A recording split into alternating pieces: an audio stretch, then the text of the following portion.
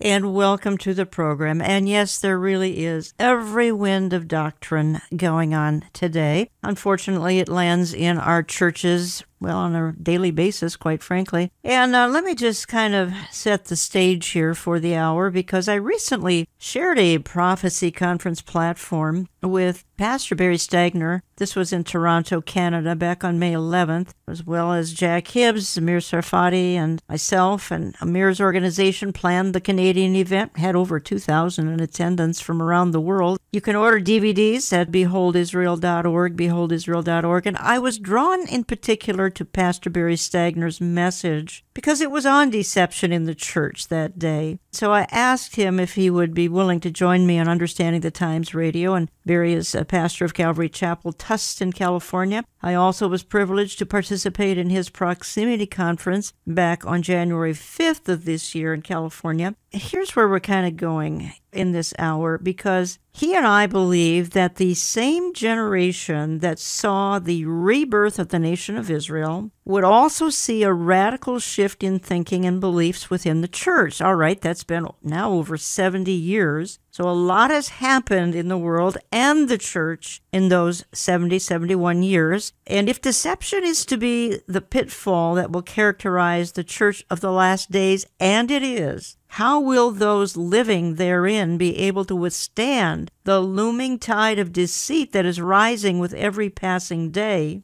As a matter of fact, too often, those that are being deceived are totally unaware that the wool has been pulled over their eyes. I'm just going to give a couple of verses here to substantiate sort of the climate that's going on in the church today, because the Bible predicted it over and over again. 2 Timothy 4, we read, "For the time will come when people will not put up with sound doctrine. Instead, to suit their own desires, they will gather around them a great number of teachers to say what their itching ears want to hear. They will turn their ears away from the truth and turn aside to myths." Acts 20, verse 29, "Know that after I leave, savage wolves will come in among you and not spare the flock. Even your own number men will arise and distort the truth in order to draw away disciples after them." 1 John 4, "Dear friends, do not believe every spirit, but test the spirits to see whether they are from God, because many false prophets have gone out into the world." 1 Timothy 4, "Now the Spirit expressly says that in the latter times," context frequently, folks, is latter days, latter times. "Now the Spirit expressly says that in latter times some will depart from the faith, giving heed to deceiving spirits and doctrines of demons, speaking lies in hypocrisy, having their own conscience seared with a hot iron." One more verse, Matthew 7:15, "Watch out for false prophets. They come to you in sheep's clothing, but inwardly they are ferocious wolves." And then the verse that I already referenced, Ephesians 4, "We are no longer to be children tossed here and there by waves and carried about by every wind of doctrine, by trickery of men, by craftiness in deceitful scheming." So, Pastor Barry Stagner, for the first time, welcome to Understanding the Times Radio. Thank you, Jan. It's a great privilege to be on with you.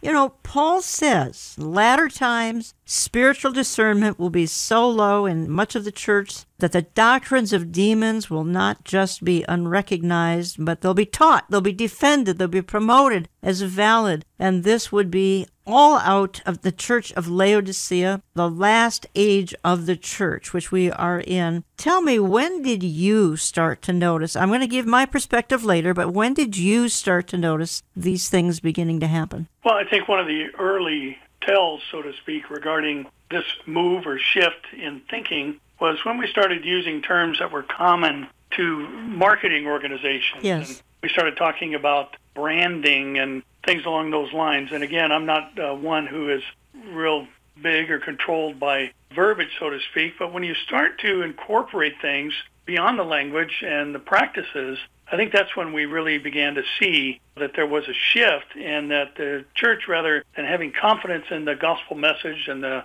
fact that God said no one comes unless he draws, began to become tactical in their approach, in that things that were working in the world to fill arenas and theaters were being employed within the church. To me, that was really the first indication that there was a significant paradigm shift. Yeah. And I would agree with you, and I want to go back to that in just a minute, exactly what you just talked about. I want to give a verse here, and this is a verse you highlighted in your message. It happened to be 2 Timothy 4, and for the time will come when they will not endure sound doctrine, but according to their own desires, because they have itching ears, they will heap up for themselves teachers, and they will turn their ears away from the truth and be turned aside to fables. Now, in your message, you clarified a little bit. This is your message back in mid-May. You clarify what you feel some of the fables of today's church would be. Well, I think it's important to point out the difference in a myth and a fable. One of the distinctions is a myth is something that is completely fabricated, and I think I gave the example of the flying horse Pegasus. If we look at a fable incorporates actual realities.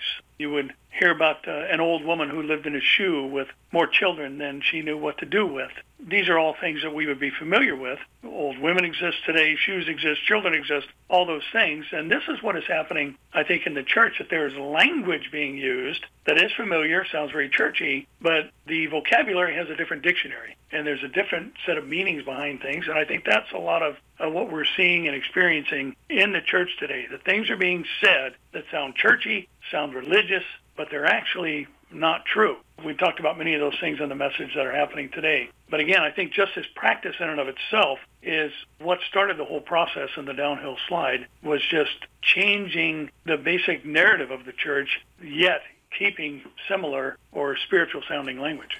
Yeah, and I want to talk with you a little bit about a seeker sensitive, and actually that's one of the things you kind of focused on in that message, and whether we want to call some of the things that are going on in the megachurch movement, we can call it that, megachurch movement, you can call it church growth movement, you could call it seeker sensitive movement, you call it purpose-driven movement. It's kind of all one and the same. It's the marketing, which you've already referenced, which I think is huge. I think that came along in about the 1990s. I just want to throw in a few other things that I've seen, and I think I started seeing the changes. Barry Stagner, and Barry Stagner is my guest for the hour. I think I started seeing them probably in about the 1990s, maybe the late 1980s, and I hear some of the things I saw. The evangelical outfits began to focus just as much on the green agenda as the evangelistic agenda. Another bullet point, social justice became the new mantra. Another bullet point, the religious left picked up steam, and the conservatives moved over to the religious left. Another point I saw, eschatology, of course, dropped. It was not going to fill the pews or the offering plates, and younger people had no interest in the topic. Again, that kind of goes back to church growth. Another thing I saw happen in about the 1990s, church music changed. Some of the lyrics became unsound, improper. Again, I want to dwell for a minute on seeker-sensitive, but we had Bill Hybels. He introduced the seeker-sensitive movement to attract numbers.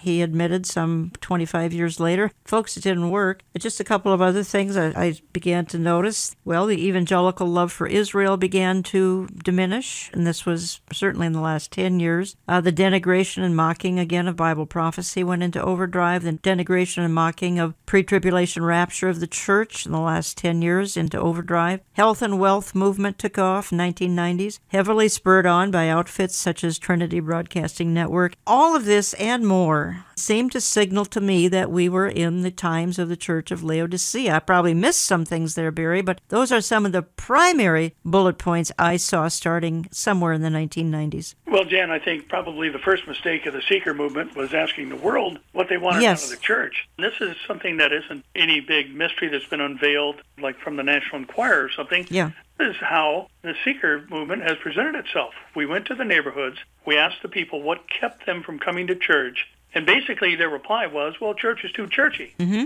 The church decided, well, we'll take away the things you don't like. Will you come then? It was almost the old bait and switch maneuver that you would see with a slippery salesman that will offer one thing and then sell you another when you get to the office. That's kind of the mentality behind this, that we're going to make sure that you're comfortable with our setting, that there's nothing too authoritarian like a pulpit or a cross or exclusive that eliminates the belief in other religious systems. And it's just going to be a welcoming place where you're going to be entertained by the music. And then later, maybe in a small setting, we can slip in the gospel and hopefully some will be saved. I mean, this is how they package their own tactical adjustments because our numbers were diminishing in church attendance. So there had to be a strategy involved. And it was basically, let's go knock door to door and not share the four spiritual laws, but find out what it is we can do to get people to come to church. And Jan, one of the things that created, part of the problem is one of the common terms associated with this movement, and that is reaching the unchurched. Because the lost or the unsaved or non-believers are too aggressive of terms, so basically the shift was and to call them the unchurched. Now, the main problem I see with that word myself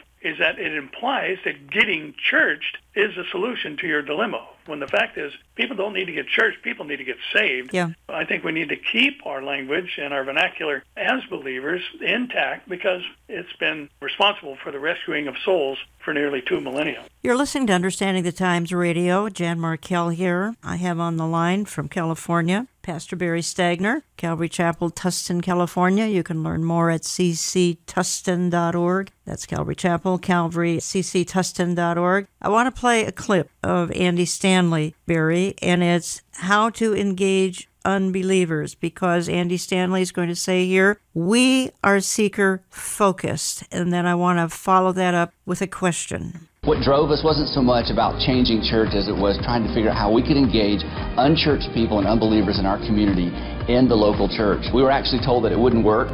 We were told that it wouldn't work because we were in the South and there's a church on every corner, and the last thing Atlanta, Georgia needed was another church. And we completely agreed. In fact, when we stood up in front of our first group of people on our launch night, I said, Atlanta doesn't need another church.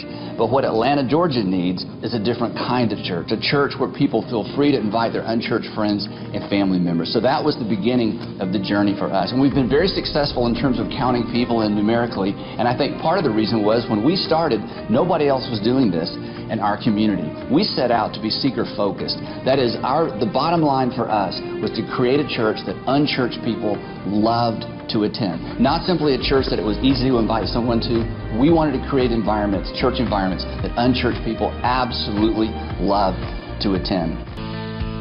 The thing we celebrate, it's not just salvation, it's bigger than that. It's unchurched people finding our church, finding their way in, navigating the complexity, and becoming followers of Jesus Christ.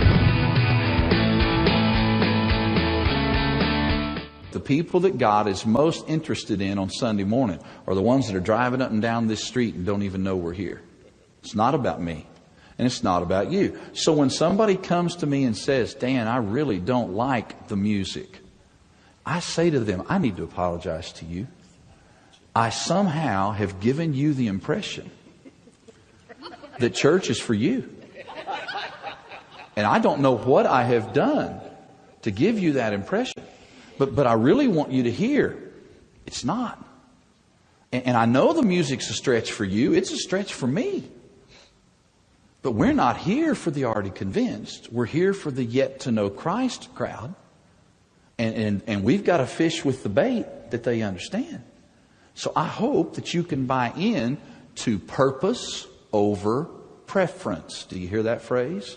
Choose purpose over preference. Okay, Barry Stagner, I thought church was about equipping the saints for the work of the ministry, but I'm hearing from those who want to push this more market-driven, seeker-sensitive, church growth, etc., it's not about the Christian. And as you and I introed and talked in the early part of the hour here, it seems to be about the seeker. And it's interesting, Jan, because we have come to a place within the church where spiritual accuracy is basically measured by attendance in the mind of a lot of people. But I think what we need to recognize is that there can be large attendance but a small church. The church is comprised of people who have been born again by the Spirit of the true and living God through the preaching of the Word of God. Faith comes by hearing, and hearing by the Word of God. And what the seeker movement seems to have concluded is that that model doesn't work anymore, and therefore there needs to be more tactics to get people into the church. Basically, as one of the clips stated, the fact that there's a lot of people coming here shows that we are indeed successful in our endeavor. Mm-hmm.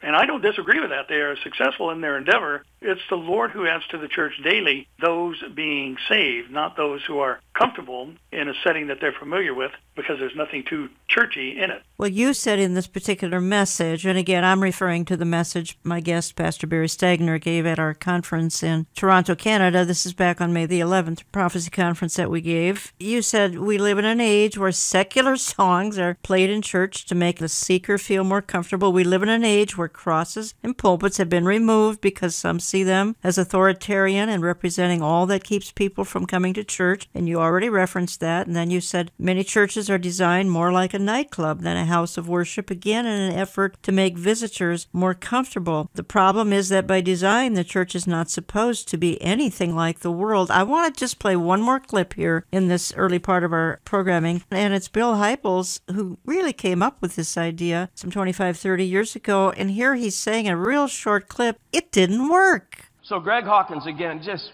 brilliant guy, he goes, Bill, we've made a mistake. What we should have done at about this point, when people cross the line of faith, become Christians, we should have started telling people and teaching people that they have to take responsibility to become self-feeders.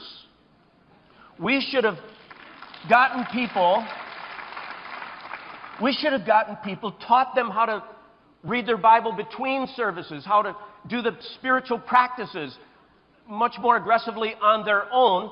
The church growth principles utilize the wisdom of the world for its foundation rather than Christ. Paul specifically warned of the dangers of building the church upon foundations other than Jesus. For no other foundation can anyone lay than that which is laid, which is Jesus Christ. Barry Stagner, so this brilliant idea didn't work so well. No, and I think we're reaping that. Yeah, we're reaping it. Church, because we've got guys who have followed that model. I heard one pastor say that he has never used the word sanctification in any sermon. Okay. He followed that with, I've taught the principle, but Jan, the word's in the Scripture. And it's what the Lord desires for us, is that we would be sanctified. And again, just taking this whole approach in trying to be the church without sounding churchy, without using or speaking Christianese. And I do think we need to understand that there is a way for us to approach the non-believer and to share with them the gospel. But once they have heard the gospel, once they have made their decision to follow Christ, then as you mentioned at the top of the show, the church has a responsibility, according to Paul in Ephesians 4, to equip the saints for the work of ministry. The ministry that the church has is going to the world, preaching the gospel, while we are meeting the needs of the society around us, as Paul told Titus. Make sure you're meeting urgent needs. So it's not that there isn't a responsibility to the church to care for the pressing things going on around them, but our primary responsibility, again, is simply put in Mark 16:15 and Matthew 28:19, to go to the world and preach the gospel to every creature. Jan, as I said in the message, I don't think that the church should be playing Stairway to Heaven in the sanctuary. Right. I think the church needs to be warning about the highway to hell, telling people how they can avoid spending their eternity separated from God, which really is the heart of the gospel. Right. Perhaps you as well, Barry Stagner, but the most common email that comes into this ministry and into me personally, and as I do travel a little bit anyway and meet the folks in the various conferences you and I share at, they come up to me pretty sad-eyed and say, I can't find a church, or I've visited every potential church in my town and for various reasons, and I listed some of those in my bullet points. One of them being they'd love to hear eschatology touched on at least a couple of times a year minimum, and of course that's probably not going to happen. That's not really the focus of this hour, but nonetheless that's just one of the many issues that's breaking the heart. But it seems to me the church is all about equipping the saints for the work of the ministry, but it's kind of gone into this other direction that's very, very troubling. And again, that one of the founders said, we tried it for 25 years, 30 years, it just didn't work. We found out our people were not growing, they weren't reading their Bibles, etc. And I know Bill Hybels stepped down really almost in disgrace over other issues, but I give him credit for at least coming forth and saying what we tried for several decades, it was a failure. I think, Jan, that's a good point, because a lot of the times when a model doesn't work, the sheep are blamed.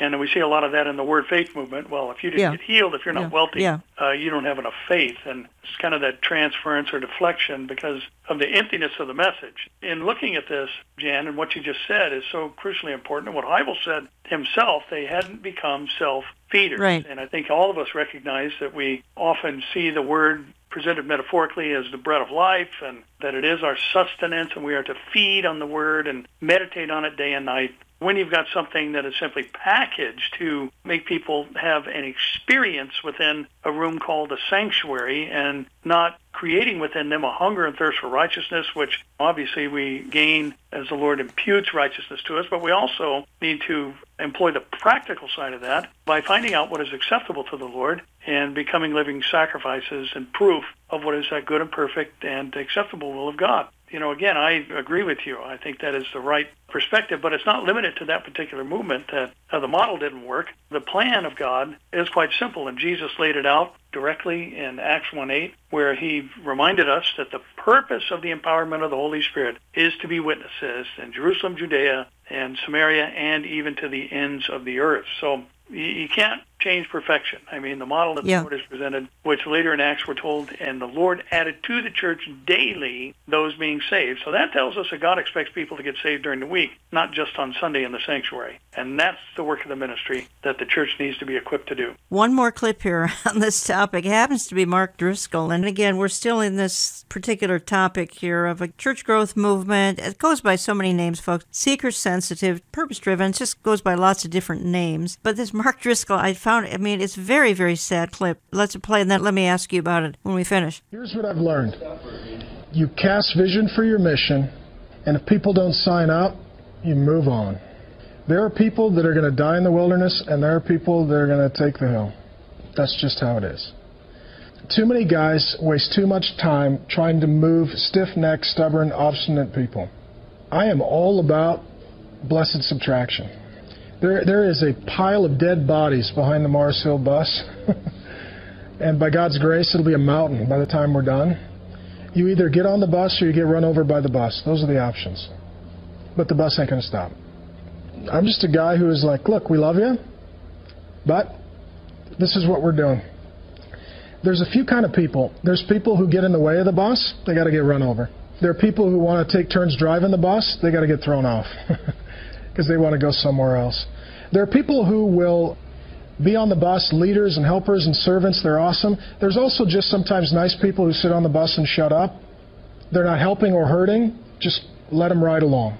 And Barry Stagner, here's the thing with that clip that I just played. That was Mark Driscoll. And this is the feedback I get in the emails that come to me. Folks go to their pastor and they say, could we maybe do things a little bit differently here? And the response is, you know what? If you don't like it, there's the door. Pastors do not care. They do not care. The left foot of fellowship. The left foot of fellowship. And, what he said, I think initially was, within the first few words, he said, there are those who don't get in line with your mission. Mm-hmm. And I think that's the problem right there. We don't have a mission. God has a mission, and he has called some as pastors and teachers to do what Paul said in Ephesians, and that is to equip the saints. And to say, hey, people are either on your team or throw them off the team or throw them off the bus or run them over with the bus. Yeah, run them over. Yeah, my first thought was too many people spend time trying to direct or change the minds of stiff-necked people, and they need to just get over that and just run them over. Some guy named Moses comes to mind dealing with a group of stiff-necked people, and it seems as though he was so passionate about these people that he was concerned about them and asked the Lord, hey, rather than destroy them, just deal with me. The Lord was going to destroy those people, and Moses intervened for him. So where you come up with such an attitude is certainly not within the pages of Scripture as a pastor. And, there's always going to be people issues within the church, but Jesus already knew that. And there's room for various personalities, and there's room for input as to how different things. I love when people come with ideas. Mm-hmm. One of the things I like to tell people when they say, hey, why don't we do this? I just say, that sounds good. You're in charge. That's what the work of ministry is all about. When somebody comes and says, hey, why don't you do this? I think there's room to encourage them to get involved themselves. Just this kind of, hey, listen, I'm the big guy. If you don't like the way I do things, take a hike. I just can't find that in Scripture, Jen. That's somewhere in the book of Second Opinions, I think, rather than in Scripture. I think the positive takeaway from your message that you gave, and that is this, that in the latter times when apostasy is in full swing and the doctrines of demons are preferred over sound doctrine, in other words, your point was Jesus is coming soon. The Laodicean church represents the end of the church age, and clearly we're in the end of the church age. We're going to pick up on this, folks, when I get back from a real quick break here in the midpoint of my programming, because I don't want to let this point go. The Bible keeps saying that it's going to be the last days when every wind of doctrine is going to be so prominent. And we're in those days. That's the good news. Back in just a minute. If this programming strikes a chord with you, let us hear from you. You can always write us through our website, olivetreeviews.org, olivetreeviews.org. You can call us Central Time at 763-559-4444. That's 763-559-4444. We are available by mail by writing Olive Tree Ministries, Box 1452, Maple Grove, Minnesota 55311. Write to Jan Markell and Olive Tree Ministries at Box 1452, Maple Grove, Minnesota 55311. More with Jan and Pastor Barry Stagner in a moment. It is now on the horizon.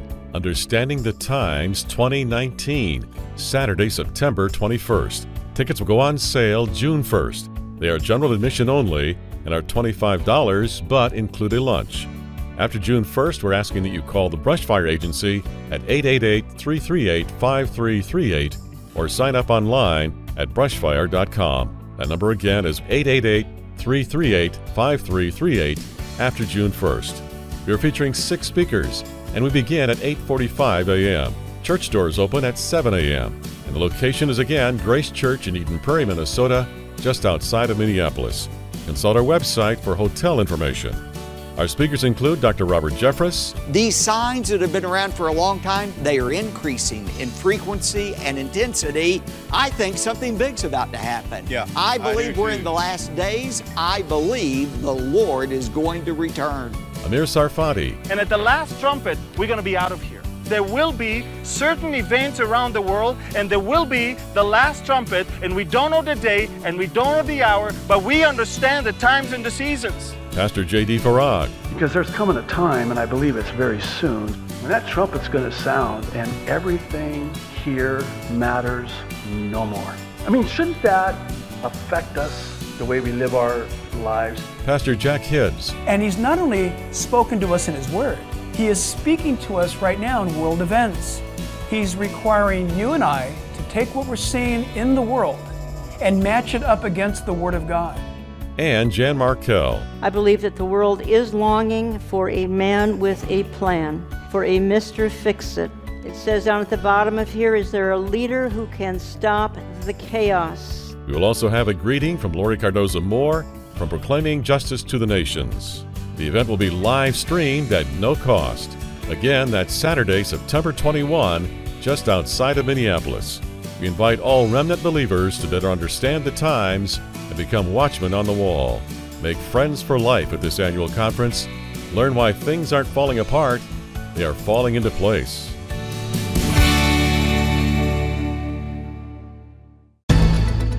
Do not have indications in Scripture where there's going to be a second group of apostles spanning some 2,000 years between the last group that was anointed and appointed by Jesus. There's nothing in Scripture that says such a group is going to arise in the last days. We know you lead busy lives, so if you miss a portion of our radio program, catch us online.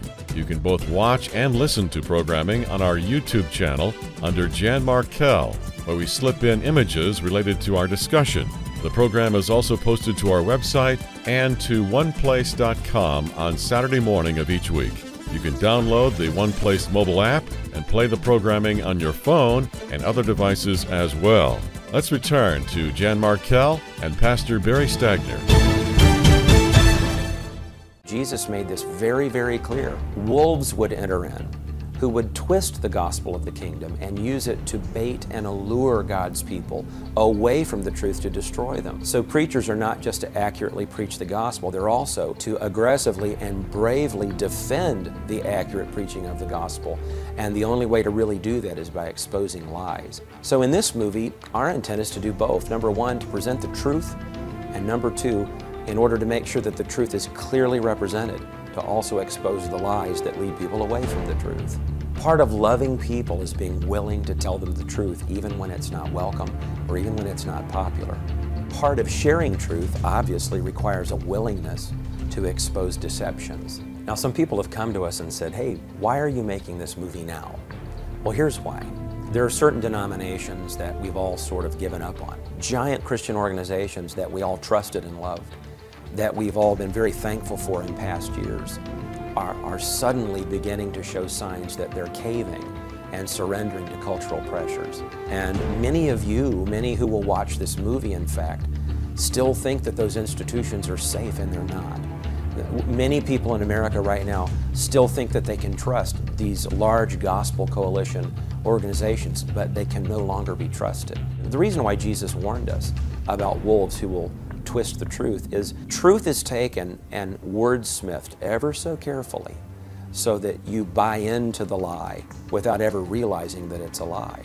And welcome back. That was actually a little sound clip from a forthcoming film, Enemies Within the Church. I don't believe that's out yet. That's a trailer for a film that's coming out eventually, and we'll talk about it when it does come out. Enemies Within the Church. Those we've trusted, they're caving to all sorts of things. Let me just quickly say, by way of announcement, that there is a prophecy conference coming up you need to know about. It is June 20th, 29th, 30th, near Palm Springs, Indian Wells, California. Pastor Tom Hughes putting on Hope for Our Times. 16 speakers. I'll be there. Pastor Barry Stagner, Pastor Jack Hibbs, Dave Reagan, Ed Heinzen, Don Stewart, Pastor Billy Crone. At least 16 speakers will be there June 20th, 29th, 30th. HopeForOurTimes.com, HopeForOurTimes.com. I'll be there hoping to meet some of you who I'm told will be coming from far and wide. Here's a phone number if you'd like to call. Please write it down, 951-708-1407, 951-708-1407. It's going to be held at the Hyatt Regency Resort in Indian Wells, California. It will be live streamed, and after the event, either DVDs or downloading will be available. June 28th, 29th, 30th, sponsored by 412 Church, Pastor Tom Hughes. I'll give a couple of other announcements later, so let me reset the stage by saying that I'm spending the hour with Pastor Barry Stagner. You can learn more at his church, Calvary Chapel, Tustin, California. That's cctustin.org, cctustin.org. And I happened to share a platform with him about a month ago in Toronto, Canada. Prophecy Conference, Amir Sarfati and Behold Israel put it on. Jack Hibbs was with us as well. We had 2,000 in attendance. Thank you for praying, by the way, my audience. I really appreciated it. These conferences are grueling and very enjoyable. I love to do it, but wearing, let's just put it that way. So we appreciate the prayer that goes behind all of these events. Pastor Barry Stagner was there, and I'm playing off of his message of that particular conference, and it happened to be on the deception, defection, and things going haywire in the church. Pastor Barry Stagner, here's the thing. I think when you introduced your topic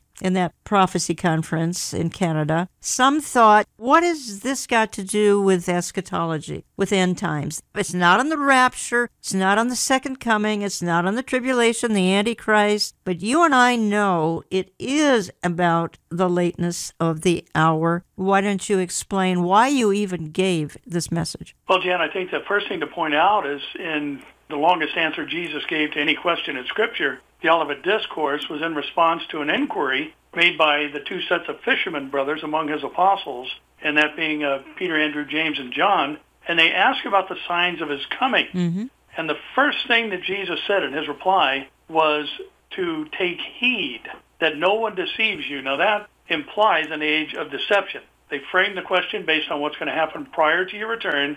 Jesus tells them to take heed or pay attention that no one deceives you. And then the first indication of the nearness of his return was those who would come in his name saying, I am the Christ. And actually in the Greek it would just say, I am Christ, or I am anointed, Christ being the word for meaning rather anointed or anointing.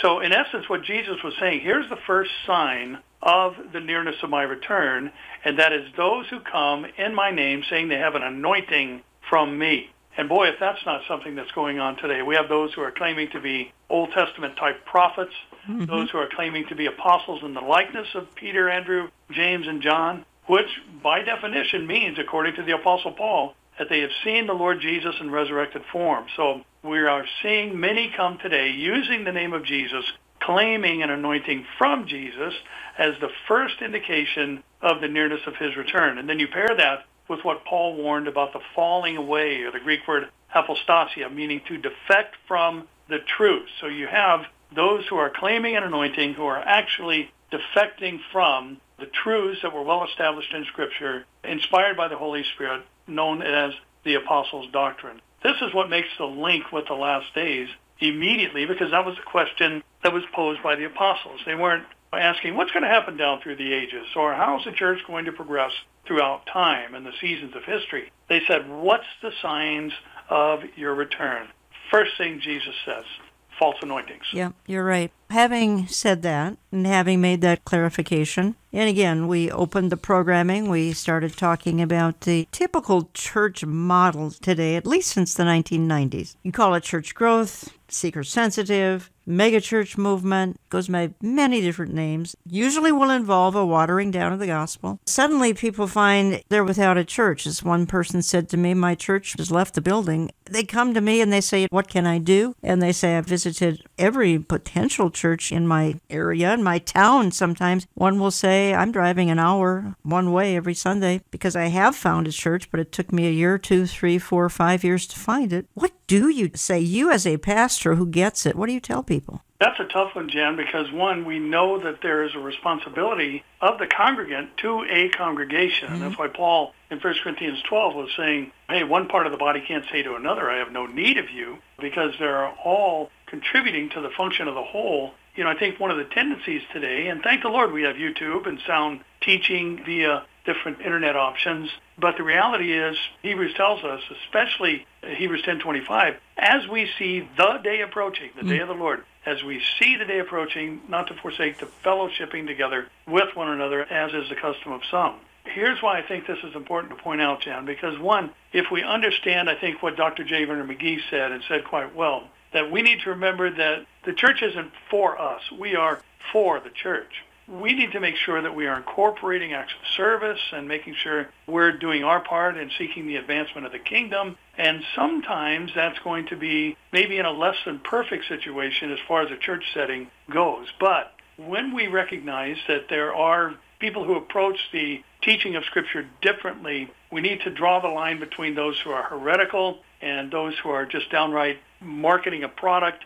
Maybe recognize, you know what, I can't find exactly what I'm looking for. I've looked high and low, but this guy's at least giving it a shot. He's doing what he feels the Lord has called him to do. And put your hand to the plow and make sure that you are serving the Lord and as being part of the church. But again, I want to send out to the listener a word of caution to be the Berean, do the work that we're called to do. And sadly, Jan, I hear what you just said constantly and continually from people who move through job or school opportunity or whatever away from a Bible teaching church and say, I just can't find one. So really, you have to come down to the place where it's like, you know what, I need to be serving the Lord. I need to be participating in ministry, using the gifts that God has called me to for the benefit of the church and to supplement the teaching that I'm getting that is scriptural based and not heretical with being a self-feeder. So that's the one thing I hear more than anything else, Jan, is I can't find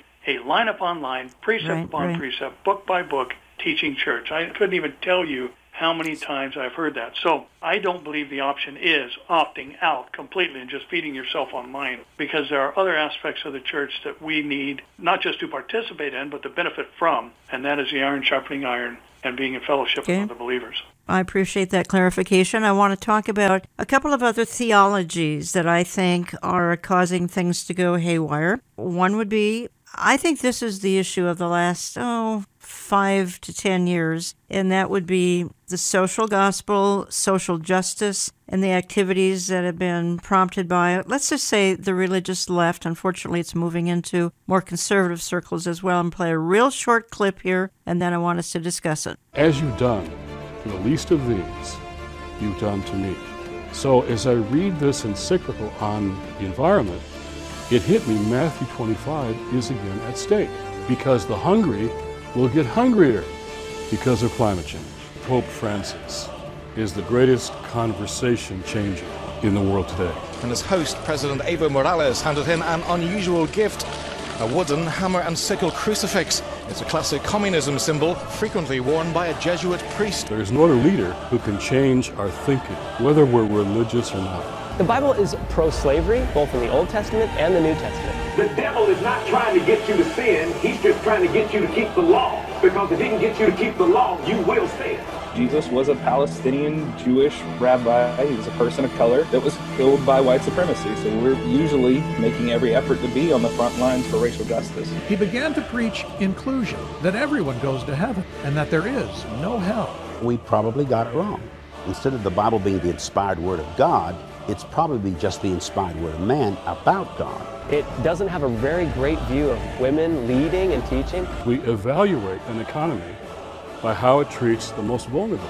Okay, I would call that sort of a potpourri of heresy. That little sound clip, I mean, it's social justice. You heard the green agenda. You heard inclusion, and you heard everyone goes to heaven. You heard some of my bullet points that I said I had started observing somewhere in the 1990s, not mocking and denigrating of so many things, Barry Stagner, that you and I hold very sacred, including eschatology, the introduction of the health and wealth movement, which has been going on here now for probably 40 years. What I want to focus in on for just a few minutes here was this social justice gospel, the religious left. You heard the voice of the arch-religious leftist there, Jim Wallace. What you've done to the least of the... how many times have we heard that? He doesn't even have that right. The least of these are the Jews, I believe. But give me your thoughts on this, Barry. Jan, it's really what we've been talking about the whole program, and that is the world dictating to the church how the church is going to operate as an entity, so to speak. Looking at these things, we see so much, and it's not necessarily,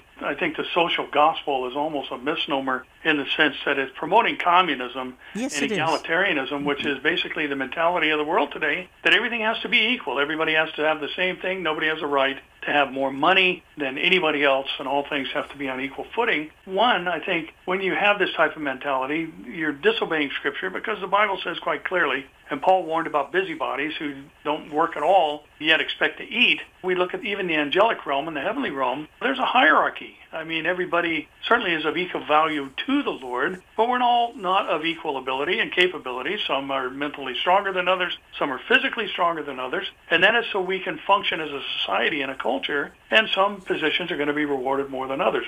Again, because egalitarianism rules the world, it's now made its way into the church, and this is the mentality of the up-and-coming generation, and it's impacted the church, that we simply need to make sure that everybody, and again, like we mentioned earlier with Titus, we are to meet urgent needs. We're to make sure the church is caring for those within the body, and after all, we're told to do good to all, but especially to those who are of the household of faith. Really what we're seeing, Jan, is a move away from the primary function of the church, which is to preach the gospel to the world. And now we're approaching the felt needs category. Felt needs. Approach. And I think the felt needs may have morphed into this social gospel, social justice probably. Okay, just some other issues that I see going on and you raised them, and that's why I'm talking about some of the issues that you raised in your message. And folks, if you want to be in touch with Pastor Barry Stagner, do so through his website, cctustin.org. It's Calvary Chapel, Tustin, California. He sponsored a prophecy conference first week of January of this year. I was privileged to be out there with a number of other speakers, Amir Sarfati, Jack Hibbs, Barry himself, yours truly, and we had a wonderful time. I think we had about 1,500 folks, did we, Barry? We had 1,770 registrations. Almost 1,800 registrations, and they came from all over. Met some wonderful people. Okay, let's talk about just a few other theologies that are troubling today, and you raised them, therefore I'm talking about them just to kind of stick with your message that you presented. We've talked extensively here about this seeker, church growth, etc. You brought up something that troubles me enormously, and it's called dominion theology. It basically says that given enough time, the church is going to make the world just really perfect. Only then and only then can Jesus Christ return. Now, I got to be honest, I consider this heresy, I really do, and it's in the same camp as postmillennialism. It's really troubling theology because you and I know that there's not enough time. Given trillions of years, the church is not going to make the world perfect. Nonetheless, this has come along. I think it started in the 1940s, perhaps with latter rain, and has morphed into this dominion, Reconstructionism theology, that the church has got to take dominion over the world before Jesus Christ can return. You talk about confusing the church, confusing believers when it comes to end-time issues.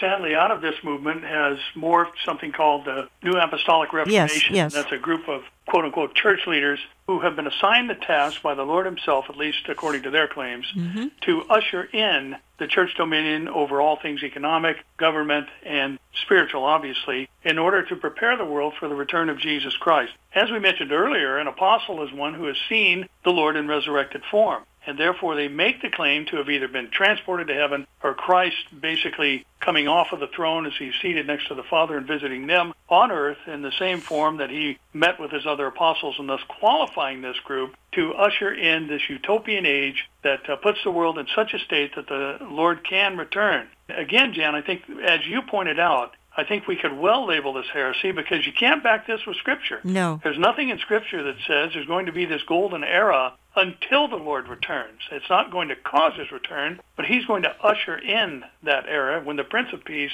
sits on David's throne and rules from Jerusalem for 1,000 years. But we do not have indications in Scripture where there's going to be a second group of apostles spanning some 2,000 years between the last group that was anointed and appointed by Jesus. There's nothing in Scripture that says such a group is going to arise in the last days.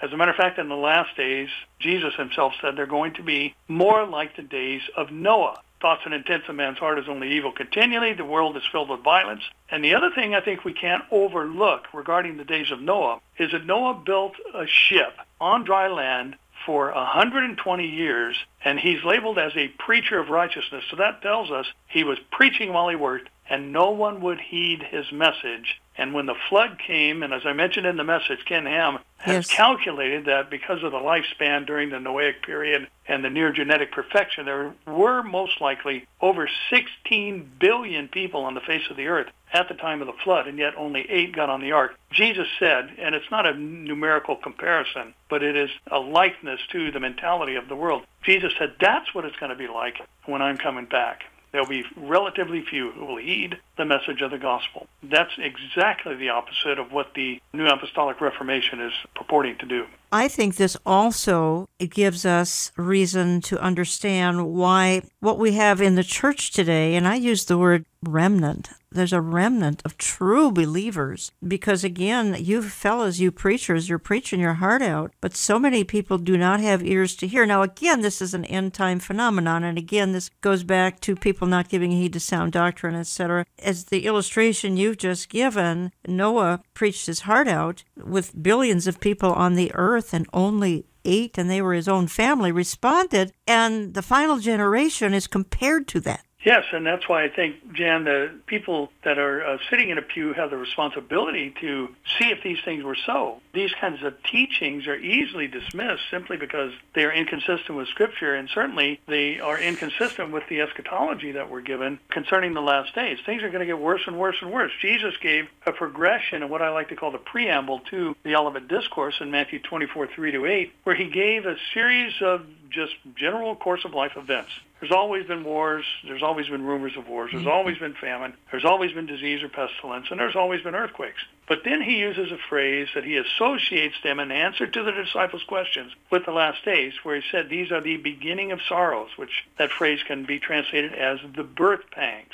So he is telling us that there's going to be a dramatic and relatively short spans of time increase in these normal course of life events, the wars and rumors of wars, the disease, and the other things. And that is what we're seeing today happening in our world. It's not that things are getting better and better. It's not that the church is having dominion over the world. It's just the opposite. The world is growing in its hatred of the church, and as Jesus said, you'll be hated by all for my name's sake. We're seeing that manifested today in ways, and in a relatively short span of time, especially here in our country, things have escalated in that regard, where the church now is looked at with disdain rather than the respect that we all saw growing up in this country myself. The streets used to be deserted on Sunday, and people were in church, and people who didn't go to church had respect for the people who did. But now That's all gone. Things have turned around in a dramatic fashion in a rather short span of time. I would even go as far to say within a single generation. Yes, within a single generation. But I think the point you and I are making is that something changed in the heavenlies in 1948. Obviously, Israel became a nation. That was the most astounding geopolitical event in history, I think. It was a miracle of God, as we all know. But I think something changed in the church about the same time. And then as we moved further into the 60s, 70s, 80s, 90s, some of these things that we're talking about intensified the things that have gone haywire in the church, including folks not being able to find a church, but including, again, the dropping of Bible prophecy, which, again, I get daily emails because that's broken the hearts of so many people. The war on, I'm using that word intentionally, the war on the pre-trib rapture, which I'm sure you hear plenty about. That's relatively new. I can remember 30 years ago, even when I was growing up in the church, there was no controversy on the timing of the rapture. There simply wasn't. And I'm going to talk about this extensively next week, folks, so I don't want to dwell on it here. But again, Barry, the war on the pre-trib rapture is relatively new when it's such a passionate debate now. It is. And Jan, if I could, if you'll bear with me for a moment, I did a message on the rapture, and if some of your listeners would like to listen to it, I have a YouTube channel called The Truth About God. Yes. There's a message on there called Rapture, Human Invention or Biblical Doctrine. And actually what it is it's an apologetic on the rapture. And we use 3 criteria to establish the rapture as a biblical doctrine. We use Old Testament precedent, and we ask the question, do we find in the Old Testament the supernatural translation of living human beings into the eternal realm? And of course we do have those quite clearly in the Old Testament who were translated by God into the eternal realm. And then we've got New Testament clarity that, of course, the New Testament is full of references to the rapture. And then we also have prophetic necessity. So, again, it's a defense of the rapture of the church, the pre-tribulation rapture specifically, and it addresses rather briefly why the mid and the pre-wrath and post-trib positions aren't scripturally sustainable. Right. And my point is that the debate has gotten so contentious. I think it's one thing to, indeed, have a debate. The producer of my radio program sitting in the studio with me not far away is the son-in-law of Dr. Walter Martin, and they tell the story, Kevin and his wife tell the story of Walter Martin and Hal Lindsey debating rapture timing. They would debate, they would discuss, they'd finish, they'd hug each other, they'd go out for dinner. All right, today we don't get along very well, is my only point. And that's very true. And sadly, Jan, on matters of interpretation, there are those who hold to the school of, if you don't see things my way, then you need to get run over by the bus. Exactly. Earlier, it's that old adage to the Walter Martinism, we need to agree to disagree agreeably. Mm-hmm. That, too, has flown out the window. So has proving we're his disciples by the love we show for one another. Right. Your YouTube channel is The Truth About God, correct? The Truth About God? The Truth About God, yes. And the title of your rapture message is? Rapture, Biblical Doctrine or Human Invention. Look it up, folks. You can learn so much on some of these YouTube channels and the various teachings. Barry, I'm down to literally, I got about a minute left. You want to wrap it up? Go ahead. It's all yours. Thank you, Jan. It's been a real privilege to be on with you. I just want to encourage your audience that we are living in the last days. The signs are all around us, and not to fall into the category of the Pharisees that Jesus rebuked in Matthew 16 for not discerning the signs. He said, you guys could predict the weather, but you didn't know it was time for me to come, and you didn't know that I was fulfilling Scripture concerning these things. So, one, I think when we're hearing things about unhitching from the Old Testament, we need to be careful of such things because there are many unfulfilled prophecies related to the last days, and specifically Israel, that are in the Old Testament. So we need to be diligent. We need to teach and heed the whole counsel of God, Old and New Testaments alike, because as has been well said, the new is hidden in the old and the old is revealed in the new. And it's very, very true that we can see more clearly that we are in the last days if we pair the two together and study the Old Testament and see the things that are happening in the church and in Israel between those two, and know that it's time to look up, for our redemption is nigh. Jesus is coming soon, and that's about the most exciting and comforting message that we can offer to the world today. Absolutely. Keep Pastor Barry Stagner in prayer. I know he's traveling, I believe, to Australia this summer. He's going to be ministering with Amir Sarfati and some prophecy conferences there. Keep him in prayer for strength and clarity of mind. And folks, if the topic of deception in the church interests you, we still carry Terry James' book, Deceivers, Exposing Evil Seducers and Their Last Days Deception. I have a chapter in this book, as do a number of other authors. We highly recommend it. We've carried it for, I think, a year and a half now. There are at least a dozen to 15 authors, Deceivers, Exposing Evil Seducers and Their Last Days Deception. Find it in my store, olivetreeviews.org. Call my office or find it in my various newsletters, and print newsletter. Let me go out of the program, and I'm quoting Barry Stagner. He says, when the church begins to be trampled underfoot by men because it has lost its preserving and purifying influence by adopting the doctrines of demons in the form of ear-tickling fables, I submit to you that the remnant church will be taken out of the world in a moment and in the twinkling of an eye, and that is the wonderful news. And this message is part of the prophetic scenario that tells us our redemption is near. I want to thank you for listening, and we'll talk to you next week.